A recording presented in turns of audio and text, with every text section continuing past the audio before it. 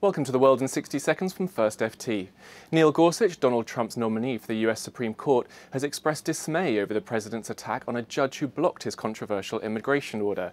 He described Mr. Trump's dismissal of the judge's opinion as demoralizing and disheartening, in comments that highlight growing concern over Mr. Trump's challenges to the integrity of the judiciary. Goldman Sachs has announced it will shut down the London operations of its internal hedge fund, Goldman Sachs Investment Partners. The fund debuted in 2008 with total assets of $7 billion.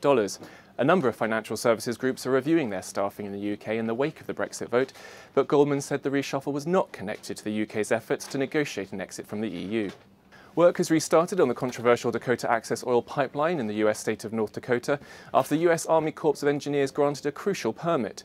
Environmental groups have objected to the $3.8 billion project because of the risk of spills and the implications for long-term greenhouse gas emissions of installing fossil fuel infrastructure. For more stories, go to eth.com/FirstFT.